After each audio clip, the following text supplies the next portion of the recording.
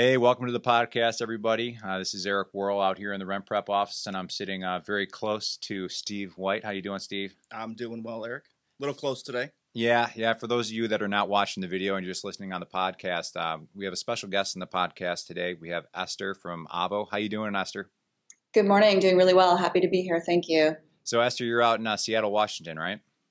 Yes. Yeah, so it's morning there. It's afternoon out here in Buffalo, New York, and we decided to have Esther on the podcast because we have about 6 different blog posts that do pretty well for us. We get a lot of traffic on them, and we give the best advice that we can give from our experience of dealing with landlords and tenants. But Avvo is actually an online legal directory, and Esther is part of the corporate counsel. As I mentioned, we have you on here because we've got some questions for you, and I know you got some answers for us, and I'll start it off. We have a blog post. It's about pest control. We found that pest control is a huge issue between landlords and tenants because nobody wants pests in their apartments and nobody wants them in their rental units. So the first question I have for you when it comes to pest control is, how does the lease play into it, and who is responsible for pest control? Great question. The lease is the first place the landlord is, it's the first line of defense for the landlord to spell out the obligations and expectations on both sides around pest control. And so landlords come into the relationship with an obligation to maintain their structures and keep them vermin-free. So generally, they need to be responsible for pest control, for keeping infestations away. But there are situations where a tenant can, have certain living standards or behaviors or things that they're doing in their unit which lead to an infestation. And in those cases, the tenant could very well be responsible for taking care of pest control. So there is this general umbrella that the landlord is responsible for pest control and for maintaining the structures. And then there's this exception where if it's the tenant who has caused the infestation, the landlord can show that they've caused the infestation, could be responsible for fixing that situation. I'll give you 2 really good real-life examples that stick out in my mind. One would be tenant moves into the new unit. They get there, and on day 1, they realize that there's a cockroach infestation. Mm-hmm. That's the landlord's responsibility, right?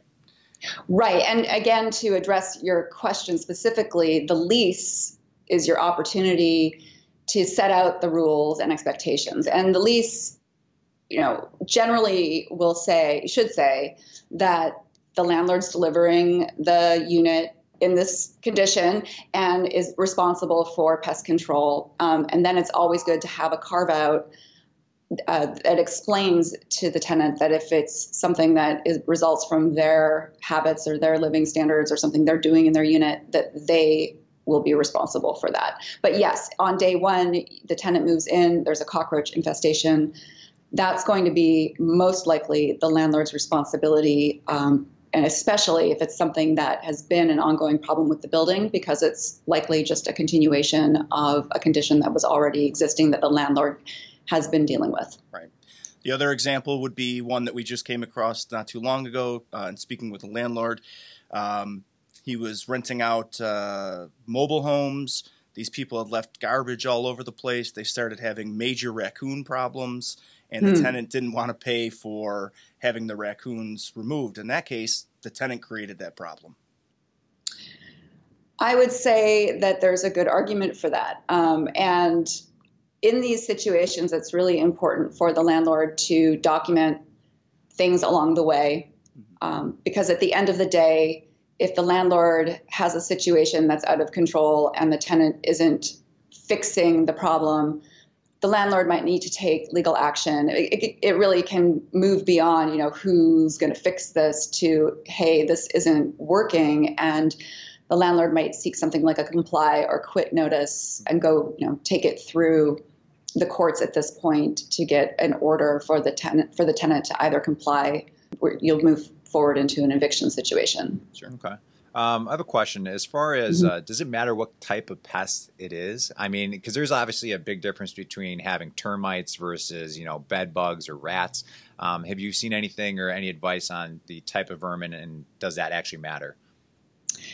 It does matter. And we don't want any of those things, but there are differences. And geographically, even, there are certain pests that are more common to some areas than others. Generally, it's the type of infestation is what you're going to look at first. And generally, if it's something that is common to the area or an ongoing issue with that building or that unit, that the landlord knew about and knows about, that's the landlord's responsibility, no matter what the pest is. There are certain geographical regions now where bed bugs, and let's talk about bed bugs, we all are hearing about them all the time now, and you don't want them. They're really hard to get rid of. They're a big epidemic. And I know back east, they are a particularly huge deal here. A problem, Yep. Huge problem, Yeah. A nightmare, really. And so, they're on the rise, and there's actually legislation happening around bed bugs specifically. Those are state and local laws, so it's important for landlords to familiarize themselves with the laws that apply to where they live, but generally to where where their properties are. But generally, with things like bed bugs, there might be state laws that actually make it the landlord's responsibility to keep those infestations or treat those infestations under control. Okay. So just make sure that you're keeping, minding your state laws as well and researching that if you're the landlord or the tenant. Right. And, with termites, we're going back to this warranty of habitability, and some states have passed legislation that it doesn't specifically list pests by name, but something like a termite that can cause structural damage will be covered by the laws of some states, because you have this, as a landlord, an obligation to keep the structure safe. So there's legislation passed that says, in California, for example, the legislation doesn't list termites by name, but the very nature of the insect is that it causes structural damage. So if there is a termite infestation, it's the landlord's responsibility under this law to take care of that infestation. That's interesting. Esther, as far as this is a question that we saw actually in the comments on the blog. It said, can the tenant legally withhold rent until the pest control situation is taken care of? It depends. And it's never as that, lawyers it's like never to that say. simple. Yeah. Right. It does, but it does depend. And if the tenant has given written notice to the landlord and said, there's this problem, the landlord does need to take care of the infestation. And if the landlord doesn't do that in a reasonable amount of time, then yes, in many states, actually all states have their own laws. The details can vary. So again, you need to familiarize yourself with your state and local laws, but the tenants can withhold rent. And what happens next, again, depends on where you live and what those laws look like. So, this is a great place where, I'm counsel for Avvo. This is a great place to point out, again, that things like our Q&A, where you can confidentially go and ask your questions, would be really useful to somebody who's like, hey, I have a tenant who's withholding rent. I haven't fixed the pest problem, but I'm going to next week. And how do I get my money after I take care of that problem? Or even if you needed to go into something like an advisor session for $39 to have a more specific personal conversation, that's a great resource for landlords to use.